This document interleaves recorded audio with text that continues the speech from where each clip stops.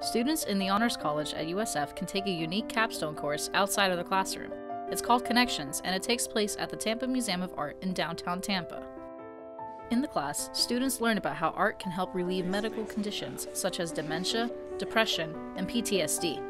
We'll have a discussion with the professor, and we'll speak about different research practices, mental disorders, and little nuances like body language and things that can come in handy when you're interacting with patient groups that come to visit the museum.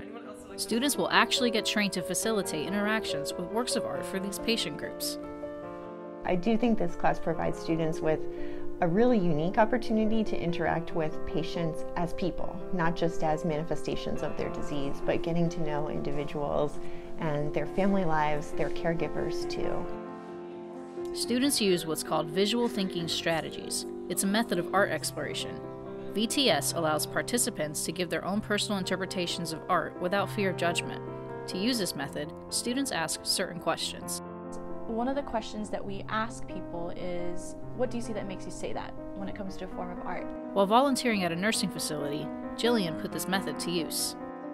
One day I was wearing a sweater that had the Great Wave on it, which is a piece of art, piece of Japanese art, and I was talking with one of the dementia patients, and out of nowhere she points to my shirt and goes, "Oh, that looks like cinnamon rolls." And I ask her, "Well, what do you see that makes you say that?"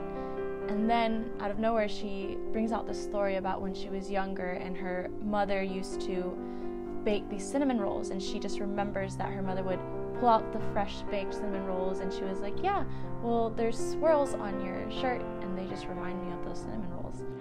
After the semester finishes, students can volunteer at the museum and facilitate their own patient interactions. The Connections program is the main source of patient interaction that I have in my entire med school application, if I'm going to be honest. I mean, the shadowing and the time I've spent in a hospital doesn't compare to working and speaking with patients and discussing with them and really understanding what the diagnosis is in real life as opposed to just on paper. Because of this partnership with the Tampa Museum of Art, students are also able to receive internship opportunities. The class is available every semester, and it's just one example of the unique experiential learning opportunities available in the USF Honors College.